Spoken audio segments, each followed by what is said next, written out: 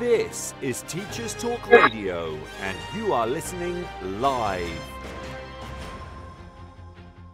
Good morning and welcome to the Monday morning break with me, Marie. This morning I'm going to be joined by Karl, who's on Twitter as a short sentence one, and we're going to talk about mental health and gambling.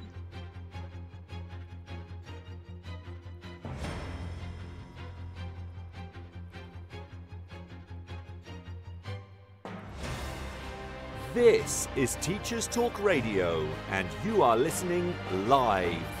Tune in live at ttradio.org, or to join in the conversation, download the Podbean app and search Teachers Talk Radio. Follow the hashtag TTRadio. Tune in, talk it out with Teachers Talk Radio.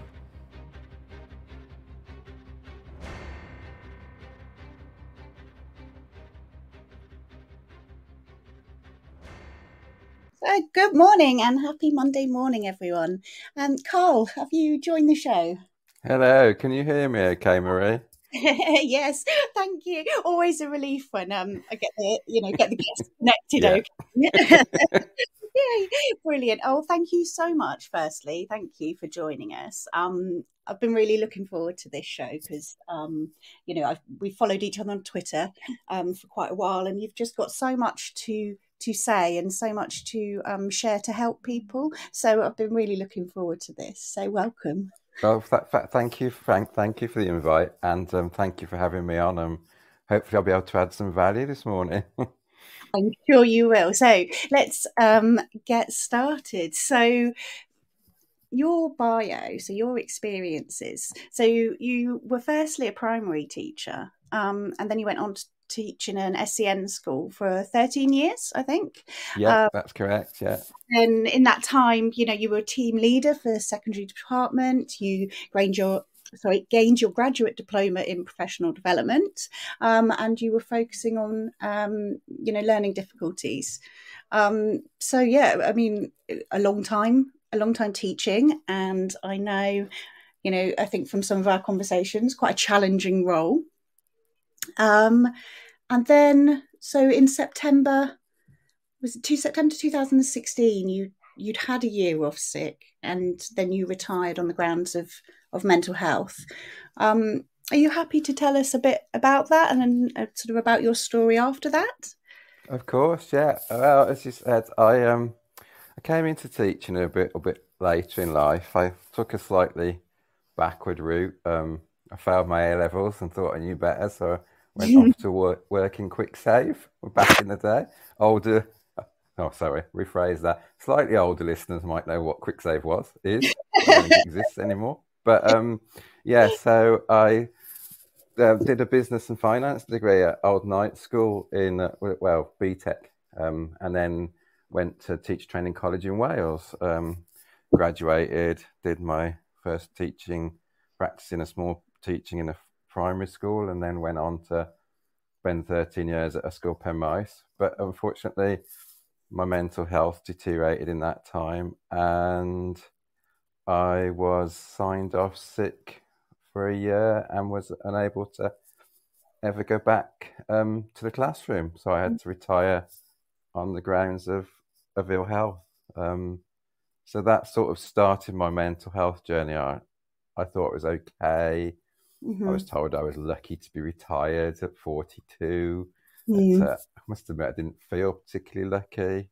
No. And then things took a spiral downhill to the point in 2019 I ran into more huge problems and attempted to take my life on more than one occasion, and ultimately my whole life fell apart in September 2019. So that's the sort of background to it. And then ever since then, I've been on a mental health journey and trying to reshape and relearn who I am and what I am, and finally accept myself and accept that what's gone before is okay, because it's made me the person I am today. Absolutely, absolutely. I mean, I think that's sort of, I mean, one of the things that you really do, isn't it, is you're very open and honest. And I do think, you know, you help so many people, because mental health, I think, and probably gambling, which, you know, if we talk a bit further about that as well, there's Yeah, that's fine. Yeah. a lot of shame. There's a lot of shame and there's a lot of stigma um, attached to it. And I think, and it's something I've spoken about quite a lot before, about sort of mental health education and support and suicide prevention, and all those sort of topics, and gambling comes into that as well. That in order to address and support and educate people, there's got to be you've got to challenge the stigma around it. Otherwise, people just aren't able to access that help, are they? And they may, like you, reach some really, really, really dark times. So you're happy to sort of talk about what happened in that time? Yeah, of course. Well, basically, between April and September 2019, there's no easy way to say it. I decided that I wasn't worthy of living. Wanted to leave my family in a better position. So I had a small amount of teachers' pension saved up, and I started to gamble. I'm not proud to say it. It didn't go to plan. And chased my losses, tried to make my family more money, spiraled out of control, and in a 5-month period, I lost £150,000 in total. Well, the total spend was £150,000, which left me with a huge amount of debt that I've dealt with now, but while still trying to keep silent and still trying to keep a family that I love dearly together, and unable to admit that inside I was, I always say I was, the shell was alive, but the inside was dying. That's how it felt. I just felt, I thought everything I'd ever done in my life was a failure. I just didn't feel good enough to walk the earth, basically. I mean, just must have been just such an incredibly difficult time. Like you said, you were trying to kind of balance all these things in secret. I mean, yeah, basically. But yeah. I mean, I have to say, I don't look back on it. Everything is hard to say. At the time, you don't know, do you? But I would say everything in life I've ever gone through is an experience. Everybody I've ever met is an experience. And to live the experiences, you have to stay alive. And not all experiences are bad. And I think in the darkest experience I've actually been the slightest, smallest amounts of light that have actually made the most difference. So if I just say, for example, the day I was asked to leave home was that my family didn't know at the time, but I'd made quite a serious attempt on my life. And my ex-wife arranged me to leave. And I say this with 100% respect, because she got me so far towards my mum and dad. My mum and dad picked me up and took me away. And I knew as I left the house that I desperately didn't want to go, but I knew I had to go. And I knew life would never be the same again, and that things were going to get a whole lot worse before they got better. But I can hand on heart say, if decisions that hadn't been made, the way the decisions were made that day, I thank everybody who made them, because I believe that I'm 100% alive today because of the decisions that other people made that day. Because everyone says ask for help, and I see it now on TV, and let's talk about. But sometimes the absolute incredible hardest thing you'll ever do is talk for the first time. And I'll admit, if I hadn't got to my parents and my parents hadn't rung and forced me to talk to a mental health charity that night, I know I wouldn't be here today, because I couldn't make the call because I was too ashamed to make it. Yeah. I think that's such an important point, isn't it? And again, that's something I've sort of spoken about before, and people have spoken to me about it. And it's that thing, yes, ask for help, and help's out there. But actually, you're actually asking somebody to ask for help who doesn't want help. But if they've reached that point and potentially don't want the help or don't know. No, I agree. You get to that point, as people have. I mean, I'm quite I try to be as open and honest because, you know, I know I've spoken to people who've sadly and unfortunately lost people to suicide, and I do try and drive a better understanding of suicide prevention and stuff. But I can't necessarily give anyone who's lost someone to suicide comfort. But what I can say is, from my experience, is I know that at the time, they said, "Oh, well, how could you do that to your family? How could you do that to your friends?" I wasn't, and I would say others aren't either, thinking logically.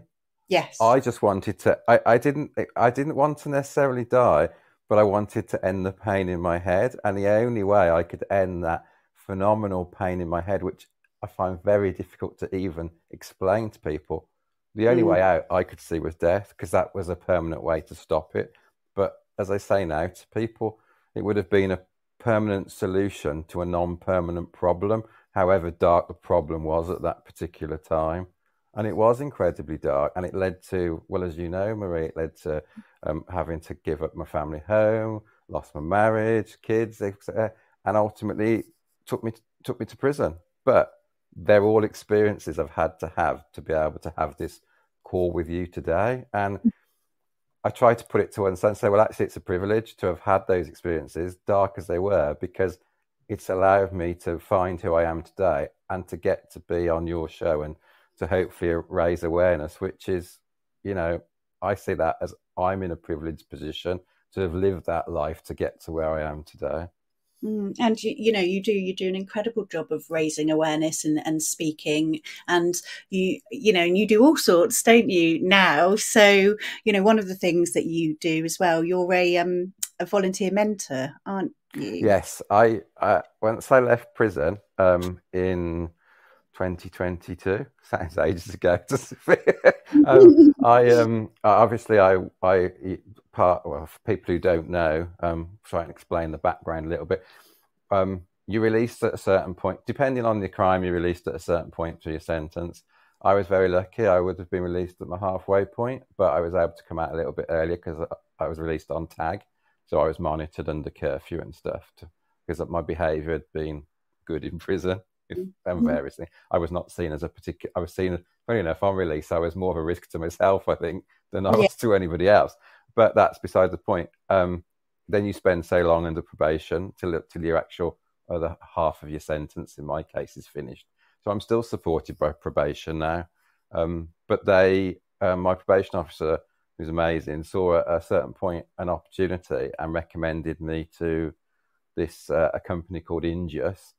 And from that, I had an interview with an amazing lady called Jade, who decided that I was the right kind of candidate to do some to train as a volunteer peer mentor with them, so that I can hopefully use my experiences to guide others who are in the system, not necessarily in the system because they've been sent to prison. You know, people can meet probation because they're on suspended sentences, whatever, but also to support people on release, because, I mean, I was only away, I say only, I say to my family, you can't rate anybody's sentence on length of time because it's their own personal battle to get through.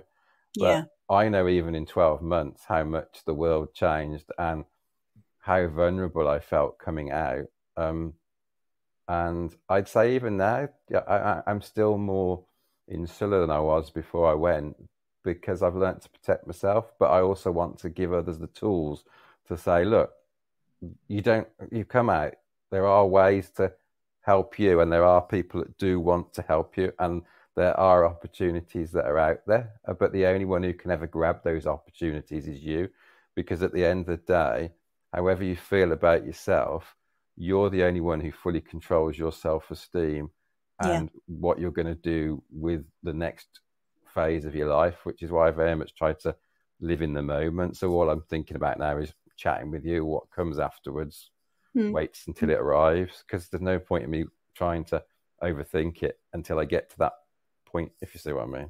I do, and I think that's just something. Gosh, I know if I could learn that, that would be incredible. But I know it would make a difference to me, and I think it would make a difference to a lot of people listening as well. If you can just, your lessons in that, like just living in that moment. It takes a lot. I mean, I can't say I'm perfect at it by a long way, and I probably never will be, because I think I'll always be in recovery, and I think life is a journey.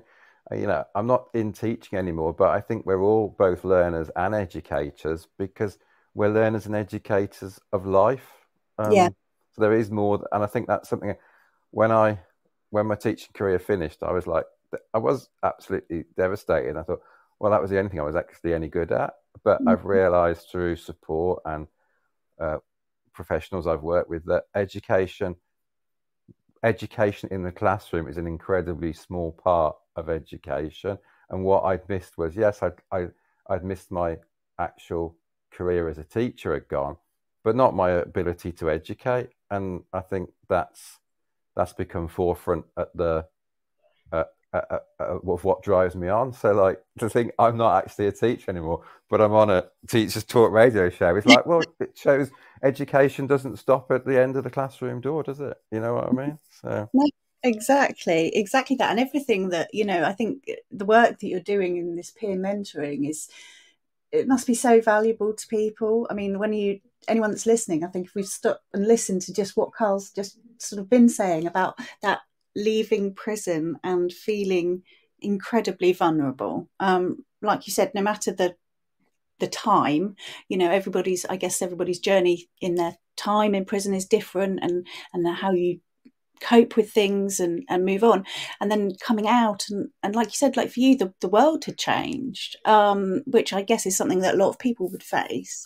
So the world's changed, and there must be a big impact on you in terms of sort of worrying about recovery and support and coming back out into the world. So I imagine that for you to mentor other people at whatever stage of probation must be so valuable, because they know that you're not somebody who's just sort of that you've gone through these experiences, these lived experiences, and you can really tell them about it. Which I think that's something actually my friend Jade, who's my team leader, peer mentor, said, she said, we see the individual, and they're very good company at doing that, because what they're actually saying is, for want of a better way of putting it, you're the one, Karl, that's actually been in prison. You're the one that knew how it was to walk through the gate 12 months later. So you're the right person to offer the lived experience to somebody else. So they actually see the value in your worst parts, which for me actually doesn't validate what I did, and never will, but it validates the fact that I got through, and I can use the worst parts of me to help, hopefully, others, because there's always things we change in our lives. But as I said, we can't unwrite what's already been written. We can't write the future, because to my knowledge, none of us have got a crystal ball, but we can live every moment and make the best of it and find the brightness in every day. Sometimes it's incredibly hard, but there is brightness in every day. I mean, some of the days I was in a cell 24 hours, it's like, well, where is the brightness today? What? And something tiny might happen, like a bird one day. I remember there was a sparrow escaped into the wing and flew around, and it just, honestly, it's this little sparrow, but it flew around the wing, and it was like, I could hear it chirping. I was like, there you are. Nature's got away. There's always a bit of brightness somewhere. And I wrote about it, and I tried to carry on with my day, because only I can get me through any situation. And I think that ultimately comes down to anything in life. We can all be offered support. We all need a bit of support sometimes. We all need a pat on the back, but it's up to us as individuals to make the best of that pat on the back, and at least always look forward, even if you're not moving forward. I'm just going to say, I'm quite emotional actually hearing you speak like that. Like, just to imagine that moment when you said somebody, Jade, has seen you and has seen and knows the very sort of darkest and perhaps the worst things. She sees the individual. She sees, somebody said in prison once, she sees So you see the individual, not the crime. Yeah. I remember an officer who just recently come onto our wing who was relatively new, and he said, I actually we have a lot of respect for you, which you didn't hear a lot in prison, if I'm honest, but that's another story. But officers on the whole were doing a good job in difficult circumstances, I would say that. But he said to us, I actually I got a lot of time and respect for how you conduct yourself, because he said, not everyone is in here because they're most people aren't in there because they're humanely bad. They're in there perhaps because they made a bad life choice. So he said, my philosophy was, don't judge the crime, judge the individual. The punishment aspect is you're in prison. The start of prison is supposed to be the start of your rehabilitation. Otherwise, you might as well just throw the key away and lock me up, mightn't you? If I'm never going to get another chance. Just see what I'm getting at? Yeah, absolutely, and it's very human, isn't it? Yes, it needs to be, because we are all human at the end of the day. And I'm not saying I own my mistakes. I'm not looking for an excuse. I know what I did was wrong. I held my hand up for it. And I think it's coming to that point where you can accept, and that's the hard part, is for me to say, yeah, okay, I did that. I accept that. I'll regret it forever. But for me to move forward, and I think this is a key lesson for anyone in life, to move forward, you can't carry the guilt for a mistake you've made forever, whatever it might be. If you carry the guilt, you cannot accept yourself to be able to move forward. So I say, I regret what I did every day, but I try not to feel guilty for it anymore, because if I kept feeling guilty, I wouldn't have done the things I've done in the last 12 months that I think are worthy of doing and celebrating, because that's now where I'm at. Yeah, but and I think just thinking about that link kind of with mental health, and and then what happened, and then further impact on your mental health, to have someone to help you develop your self-worth in that way must have been a pivotal point, to take that, because otherwise potentially you would have just ended up back how you felt. Yes, I mean, I think we all know if we're having, I'd say, low day. We all know we have ups and downs, don't we, in life? Self-esteem can drive, but as you said, you need someone to see. It's not saying, oh, I've suddenly found good self-esteem about myself and I'm fine and I've got this iron cloak on and no one can get anywhere near me. It's not like that. It's a part. It takes a lot of time and a lot of doing, and you need good people along the way that will just see you for what you are and value your self-worth. That because if you feel valued as yourself, then for me, intrinsically, it's going to improve my self-esteem. Because it's like when my book came out, I thought, oh, it might sell a couple of copies. My mum and dad are bound to buy it, hopefully. But then when other people buy it and you read comments on Amazon about it, that from people you don't even know, you're like, well, hang on a minute. They didn't have to spend their money on it. They didn't have to write that comment. So you almost have to accept that you're adding value, because they're the people that really can see the value, because they don't actually perhaps know you well. That's how I work it in my head. It's a lot of it comes down to psychology of the mind. And I'm not always on a level like I am today. I don't always know how I'm going to wake up in the morning. As you know, a couple of weeks ago, I broke my leg, and that first week of that was, everything felt like it was going wrong. But you have to try and pull back and see the small wins in the day, and somebody else might not see the size of the win, but the size of the win is irrelevant because it's a win for you. So I'm not gonna win Wimbledon, but if I've managed to walk around the block, that's as big for me as it is for somebody winning a tennis championship, because that's my win. No one can take that away from me, ever. Yeah, absolutely. I mean, and talking about sort of coping, I mean, you have, as well as everything else, like you said a couple of weeks ago, you're minimizing it, aren't you? You broke your leg. You spectacularly broke I mean, at least it wasn't caught on camera. True. Sorry. So And again, that thing I feel like I know you have a lot of strategies, like looking after your mental health. I mean, for whatever reason, it does take work, doesn't it? You have to work on what's going to help you, and you have to keep going, and you have to acknowledge that yes, there's going to be low days or dark days. But again, your outlook, I just admire so much, because one of your strategies I know is, was walking, wasn't it? And Yes, I do like to walk. you Walk like and to, take photos, yeah. yeah, and then all of a sudden, that you didn't. Well, you don't have that for a while, but you. No, I'm enjoying everybody else's photos on Twitter though. So I am, or should I say X or whatever it's called these days. So you do realise that like social communities like that also have value. Yeah. I live on my own, so my best two friends I've known the longest live a long way away. So I don't see many people very often. So you can learn to use, like, certain people post photos that I like, and you have to sort of say, right, okay, I can't go out, but other people can go out for me. So why not enjoy the photos they're taking for a bit? Yeah, again, just so your outlook is so admirable.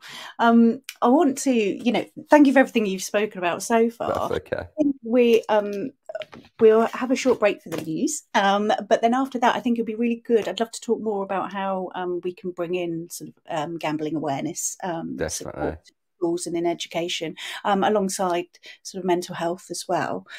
So yeah, really look forward to talking to you about that. Anyone that's listening, if you've got any questions, or you want to ask Karl anything, I know you'd be happy with that, wouldn't you, Karl? Absolutely.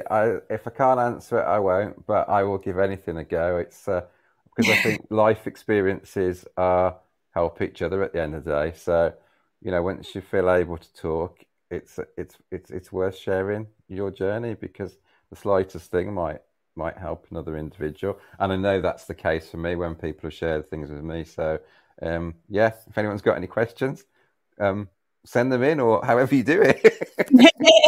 Yeah, brilliant. All right. Okay, here we go. It's time for a fresh start to language learning. Pearson EdXL's new student-centred French, German and Spanish 2024 GCSEs cater to the needs of all learners, regardless of their background, ability or reason for studying. Rooted in learned language knowledge, their assessments are transparent and accessible, allowing all students to showcase their language skills. Through inclusive and relatable content, the new Pearson EdXL MFL GCSEs build a shared cultural capital that helps students develop an understanding of and appreciation for the wider world. Find out more at go.pearson.com/MFL GCSE 24. This is Teachers Talk Radio, and this is Teachers Talk Radio News.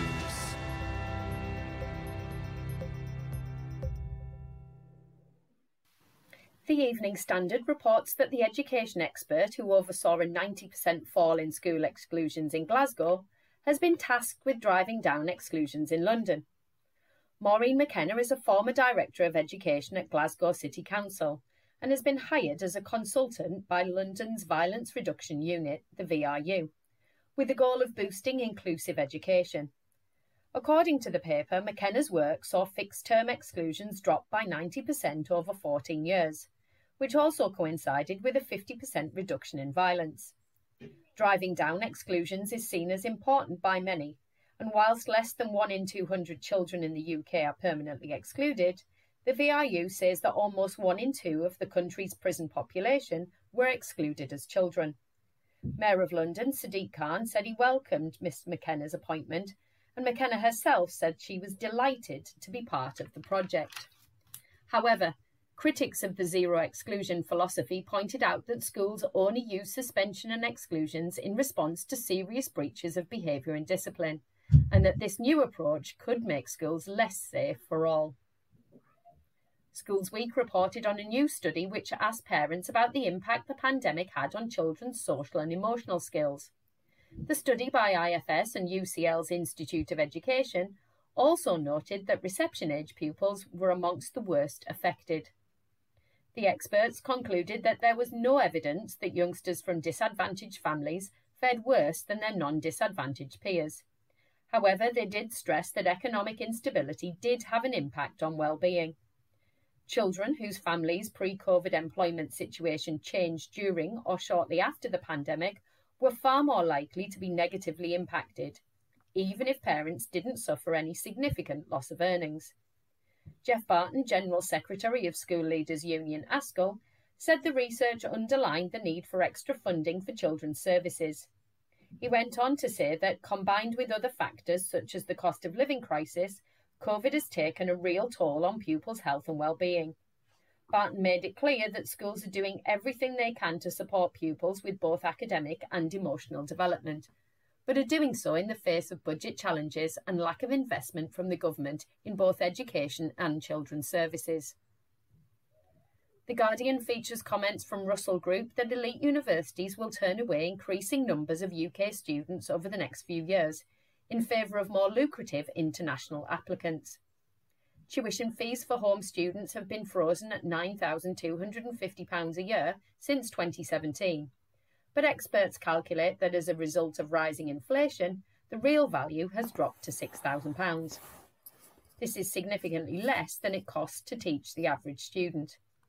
With the number of 18-year-olds in the UK continuing to rise, leading universities say they won't be able to meet demands for British sixth formers without government support, or they will have to raise tuition fees.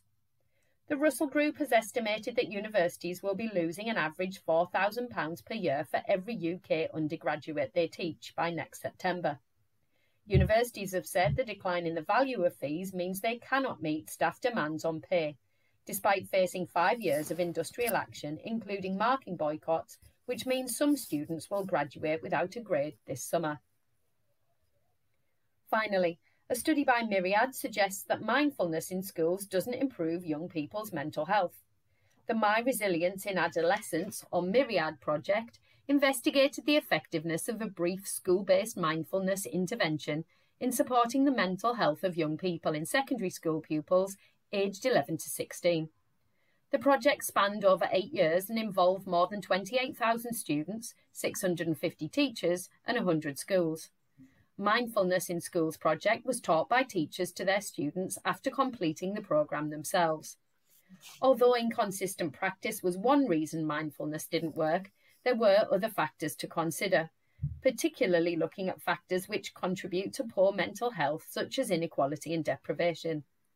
The research also suggests that the treatment of mental health problems is best left to experienced and qualified mental health professionals, not teachers and schools. Full details of the study and its findings can be found by visiting the welcome.org website. This has been your Teachers Talk Radio News with Jo Fox.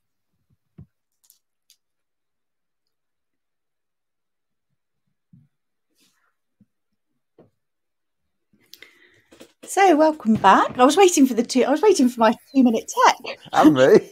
I know. Oh, well, we get 2 minutes longer. Look on the bright side. There we go. Yeah, I was actually just writing down a few notes actually about the news on the mindfulness in schools research project. That's very interesting actually, and I think what I picked up on there is it was one of the things they were saying is because it's a brief intervention.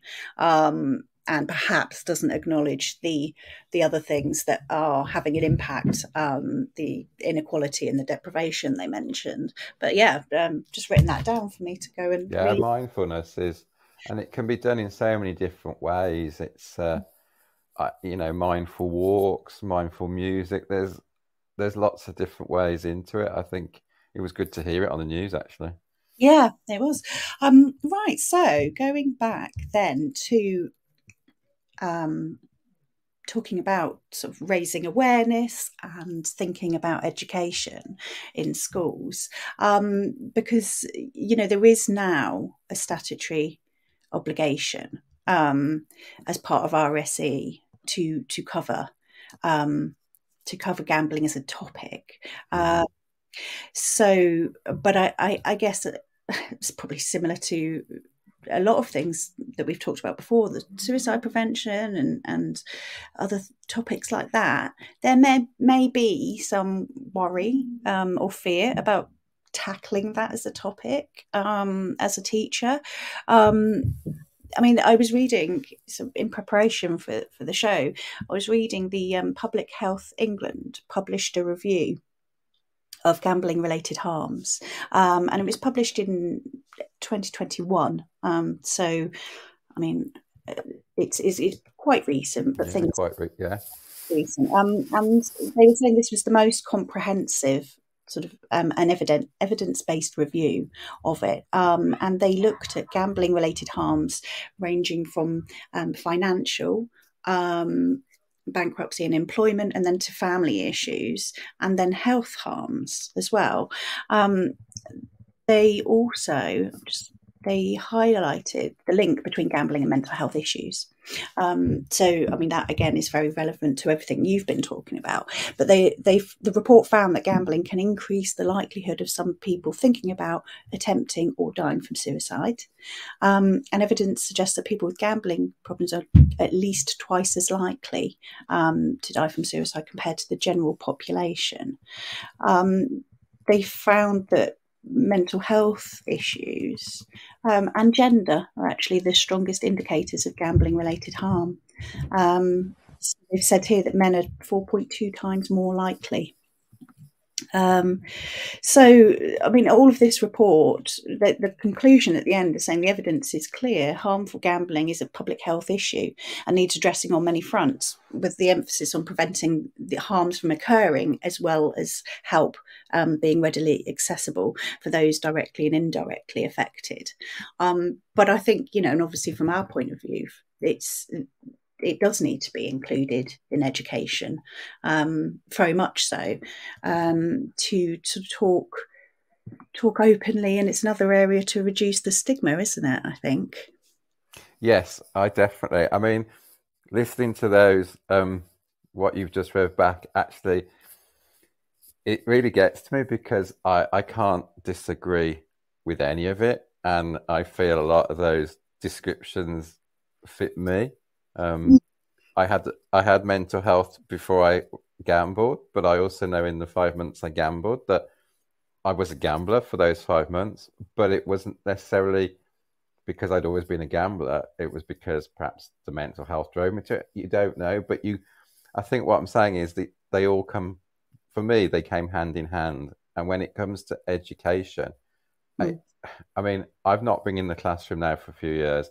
So much has changed. I do try to keep abreast of it, but it's about doing it in a balanced, first of all, a balanced and respectful way, depending on the age of your pupils, and there's all that kind of thing to factor in.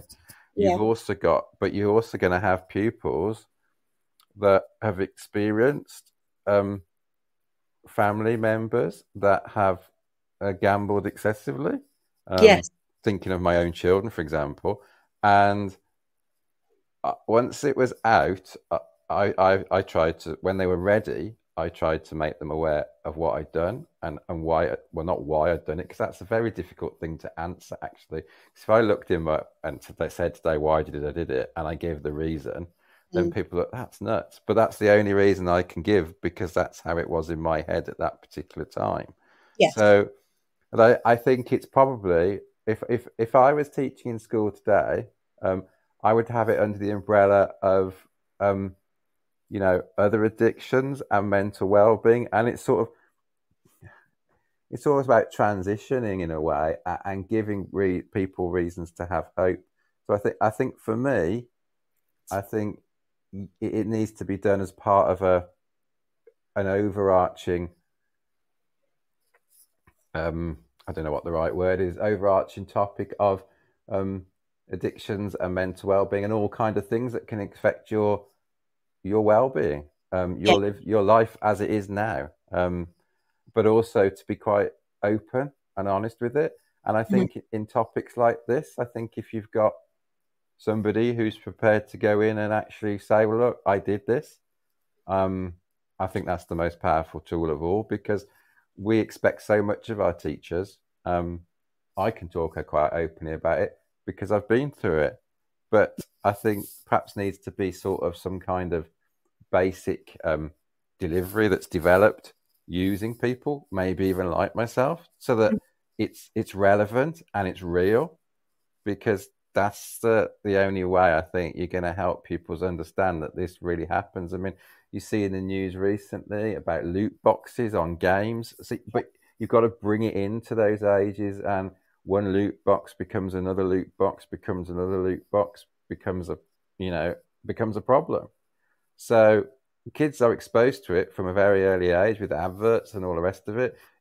I got a very big thing about gambling in sports and football teams that have gambling sponsorship on the front of their shirts. And I know that's being looked at, and there's a new gambling government white paper out. But it's about all of us, I think, educators, charities, the NHS. As you said, it is a health problem, but we need a joined up approach to how we are going to tackle it, because with everything we've been through with COVID and all kinds of things like that, I think the next, personally, and people can challenge me on this, I think the biggest future epidemic or pandemic that this country is facing is dealing with how the next generation cope with the mental scars they're carrying from the last few years. And I think it's imperative that we talk about it openly now, to give them the tools to be able to move forward with their lives. Yeah, I totally agree, and I think that the joined up approach, like you're saying, that is key. So it's not just a standalone. No, because there isn't necessarily in different schools. There isn't a necessarily one size fits all. But if there was some guidance about, I mean, I don't know what an individual school would feel they could cover in addiction today, but I also know that how I do it with my 16-year-old children with additional learning needs would be very difficult to how I'd necessarily address it to a class of 8 or 9-year-olds, when that a couple of them might be spending more on the Xbox loot boxes than they should be, for example. But there is always a way in. It's just the question of looking for the way in, looking for the chink, and explaining it at that level. Definitely. But like you said as well, that awareness, that sensitivity, that actually in that class, like you said, you might have a student whose family has gone through it. Exactly. One of their family members. I would say, I mean, I don't know the figures, but I would say there were probably, and I probably looking back on it now, without realizing, would have had in my time as a teacher students in my class that would have experienced what my children have now experienced, but it wasn't necessarily talked about, because stigma of gambling, stigma of so many different things is like, and male stigmas. And interesting, in your report, 4 times more likely, I know that male suicide is one of the highest, I think, isn't it the highest cause of death in it is male men under the age of either 35 or 45 now, I believe. But so we are playing catch up, and men are different. Men and women are different, obviously. We are playing catch up with trying to make sure that men know that it's okay to be vulnerable. Yes, because we've been taught from a very young age, or history has taught us from a very young age, that it tends to be men that go out. All the old values. If you go back to the caveman, it was the man that provided, the man that went out, and we were genetically developed like that, and we've got to learn a whole new set of skills for men to be able to say, "Oh, hang on, it's okay. I don't need to be this." Brash male 50-year-old who can conquer the world. Actually, no, I'm sitting in my flat crying my eyes out because I'm struggling to get through today. That is okay to say. Yeah. And I wonder as well that link, that saying, men are four times more likely. You wonder how much this kind of gender, the gender stereotypes and the toxic masculinity feeds in. I think it plays on the mind without us even realizing sometimes. Yeah, because I think that's the way it's always been. So that's what it's. And then there is the case of sometimes you'll say, "Well, why didn't he talk?" Yeah, and I'm like, "Well, I did try to talk." Yes, but then I was pushed away because I'm a man. So I went and took my life, but I can't come back and tell them that. So I try to think, well, actually, no, I'm not going to give them the satisfaction of pushing me away. I'm here to stay now. If you don't like what I say, you don't have to listen to it. But, you know, I see there's, you know, Speak Up Mental Health. I was on a podcast with Lloyd Stone, and he's doing some great work mental health wise with schools in Wales. And I'd urge anyone to follow the website and get Lloyd into your class schools if you can, because what he's doing with year 9 boys is absolutely incredible. And you know, we need to hit it early, because there's no point saying, oh, he's 11, he doesn't know what a gang is. Times have changed. It's not like it was when I was growing up. Exactly. Yeah, I've got, you know, going back to the gambling, and we were talking about, you know, the difference in ages. And you've mentioned loot boxes as well. We've got the latest research on young people is saying that 11% of 11 to 16-year-olds had spent their own money in gambling in the past week. I can believe that. I'm not surprised.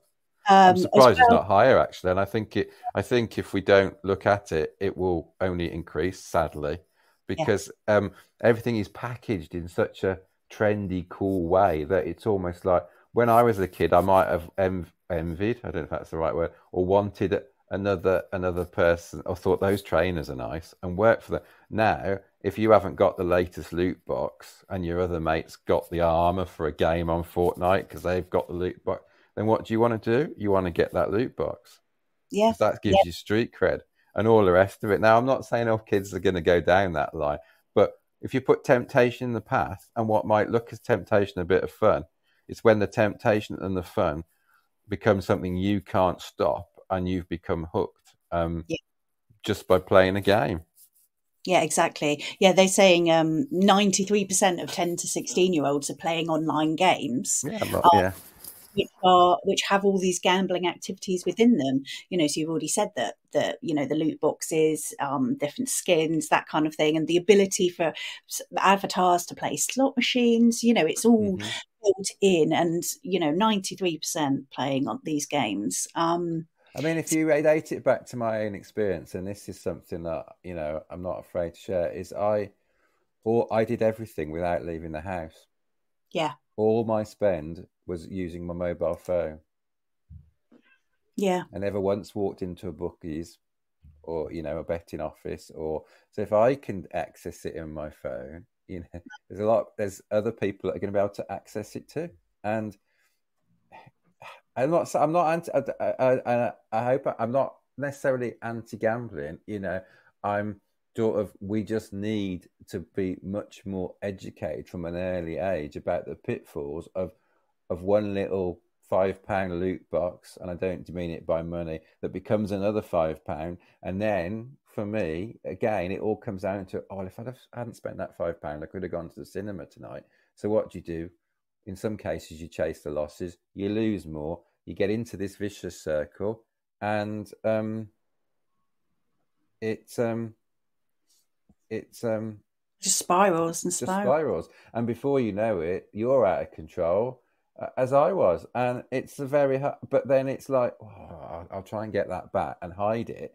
So you I don't know how I did it. I took out loans I shouldn't have done. I maxed out more credit cards, and I hid it all. That's a higher level. But if I can hide it, then I know that, you know, even going back to my son, who's amazing, you had to be careful, because if you put your credit card, for example, on your child's Xbox and didn't limit the spend, they could click, and before you know it, he could have bought 25 loot box. Now, he never did, touch wood. I was very, very lucky. And a child might not even do it intentionally if they haven't had the education, but they might just want the latest armor or kit or DLC or whatever, and that's what worries me. One of our listeners has just commented on the chat. Actually, Jane. All right. Has Hello, shared. Jane. That's exactly what she did. Put her card on, and her son has spent, is it £1,000 on packs on FIFA. And it's so easily done.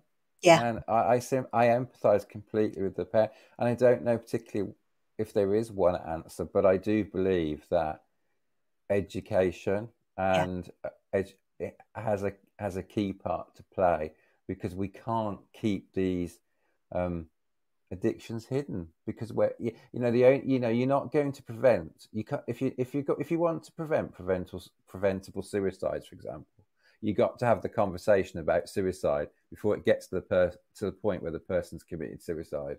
Otherwise, you're not going to prevent it. It's the same. You got to have the conversation before it gets to the point where the person's done the gambling. Otherwise, you're being reactive, not proactive. And that's something I was taught in school. Be proactive to every situation. Don't be reactive. Try and see what's coming before it's happened. Certain situations you can't. But then if you have to react in a situation, you make a plan so that next time you're proactive to that situation. That's it. I think it's just, I think it's making it a priority, isn't it? Which, saying that, I know how hard pushed everyone is for time and resources, and that is really difficult.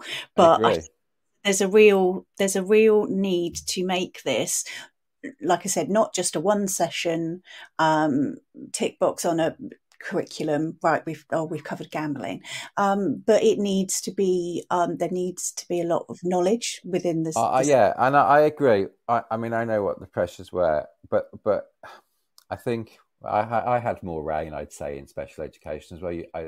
I think we were able to perhaps dip outside the box a bit more because of the need of our pupils, but I would also take risks in my profession when I was teaching, because there are some things that I believed you needed to cover more than time allowed, or a lot. If you've got X amount of GCSEs, but you're £1 million in debt, that's far extreme.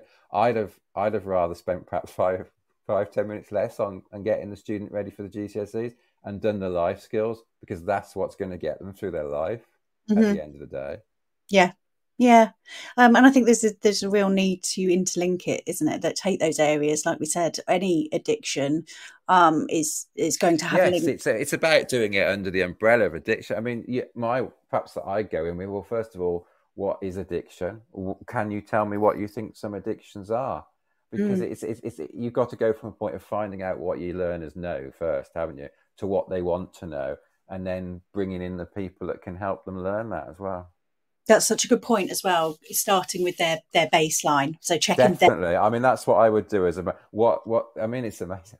What does an 11, I was, I've done it with my own, I used to do it with my own different things. What do you want? What do you know about so-and-so, and what do you want to learn? And some of what they know is like, oh my gosh, I really didn't think you'd know that. But that's really good now that I know you know it, because we can take the conversation on to the next step. And then I think the counter, isn't it? The other side of it is when I've done education with young people on healthy relationships, for example, or unhealthy relationships, there can be a very worrying lack of knowledge or things being You can open it up to the two extremes almost, can't it? That some people are almost overly aware, but on the other side of it, some pupils are incredibly vulnerable, and then you have to pitch it to meet the needs of all. Yes, exactly. I mean, one of the PSHE associations done some reports and one-page sort of headers of gambling awareness, and there's some very interesting things in there. And it was saying there's 9 items of the definitions, and they are preoccupation, tolerance, withdrawal, loss of control, escape, chasing, lying, illegal acts, risked relationships, and apparently if a young person is kind of going through 4 of those, they're classed as a problem gambler. So they've got these definitions of saying problem gambling, non-problem gambling, which is also called sort of responsible gambling, and then at the middle they've got this at risk gambling, which I mean, I think from my point of view, I agree with you there, because I mean, everybody starts out perhaps as, I don't know, as a responsible gambler. You might have a flutter on the Grand National. Some people might be completely anti it. I'm not here to make a judgment on anybody, but No. you can suddenly think, oh, I quite like that. I'll do it again. Then I'll do it again. So you might still be in control, but you're teetering from responsible to maybe a little bit at risk. And then perhaps you've won a lot and you lose a bit, and then you go and it can very quickly go from responsible to at risk to problem. I mean, I started on Mother's Day in 2019, and by the end of August that same year, I'd gone from not gambling a penny to a total spend of £150,000. I mean, that's £30,000 in a month. I'm not proud to say it, and that's based on me bringing in personally at that time just my teacher's pension, which opens up another question of how it could happen and all the rest of it. But that's not for today's show. Today's show is about what we can do to raise awareness. And I think, yes, we've got to say that, it's like you can't tell. You could apply it to other addictions, can't you? You might have somebody who has the odd drink. Yeah. Then they're a responsible drinker. Then they become an at-risk drinker, and then they become a problem drinker. You could apply it to all addictions, sort of loosely. Yeah. But it's how we help and support the people that go from responsible to at-risk before they go from at-risk to problem. Yeah. Cutting it off at the source almost. Exactly. I mean, it's very similar to the conversation we had the other day about de-escalation, isn't it? Yes. I mean, when you're talking about de-escalating possible issues with addiction. It's like anything, is it? 95% of the issue is de-escalating it before it becomes... Well, we were talking about physical intervention, weren't we? 95% of dealing with the problem is the de-escalating, so that you only have the 5% physical intervention. If we had 95% success rate or 95% of what we could do to prevent gambling or anything else was done before we got to the 5%, wouldn't surely that's something to buy into. Oh God, totally. I think that's a really powerful thought, actually, of how that can happen. And we've only got a couple of minutes left. I knew this would happen. I can't believe he's got so quick, actually. I hope I haven't talked too much. Oh my God, no, you really haven't. But I did know this would happen. I said to you, didn't I? We'll have to come back. But just a couple of points to finish. I mean, one of the things that struck me as we've been talking is the importance that this support and this lack of shame and stigma is also extended to staff. Definitely. I mean, I think you have to have a 100% inclusive environment. Yeah. And my first head in special education said the strength of the school is its team, not its leader. Yes. And I agree, but you also need a leader that sees the strength of the team. We were very inclusive, and it was all about sharing and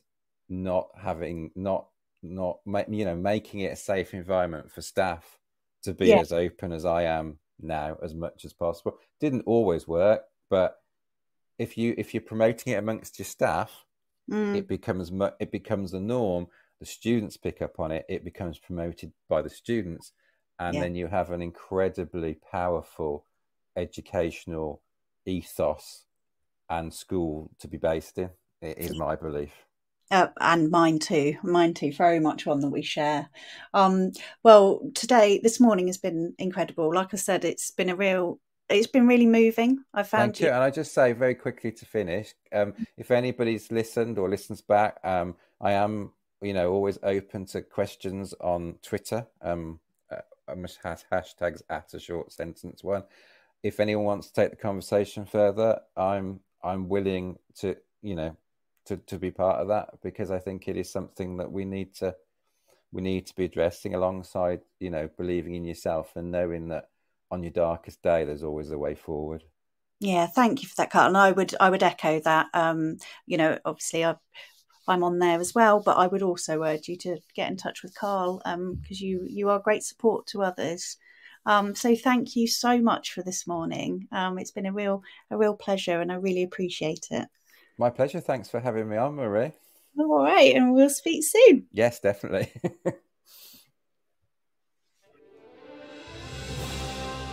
You've been listening to Teachers Talk Radio. Tune in live and listen back at ttradio.org. We look forward to hearing from you next time on Teachers Talk Radio.